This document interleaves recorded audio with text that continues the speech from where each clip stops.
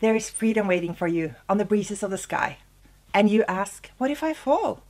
Oh, but my darling, what if you fly? This poem by Erin Hansen opens up the Fly Butterfly book. I chose it because it so beautifully captures the longing in our hearts, our vulnerabilities and fears, and the unlimited potential that lies within us if we only dare to fly. My name is Annicken R.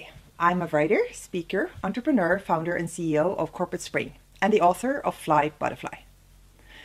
Fly Butterfly is a personal and professional metamorphosis story about Maya Williams, a successful businesswoman who comes to realize that all the things she once thought mattered to her suddenly doesn't anymore, and how she feels the need to redefine her outer world when her inner world totally changes.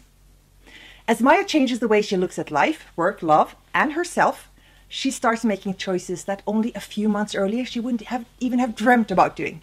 And as a woman of power, her choices don't only change her own life, but also the lives of the people around her. Fly Butterfly is a book about the importance of finding back to our core, to be brave enough to listen to our hearts, to believe in something bigger than ourselves, and by doing that, discover that life can be so beautiful and magical when we only start looking for it. It's also a story about someone that realizes that when she knows better, she can do better, and what that can look like.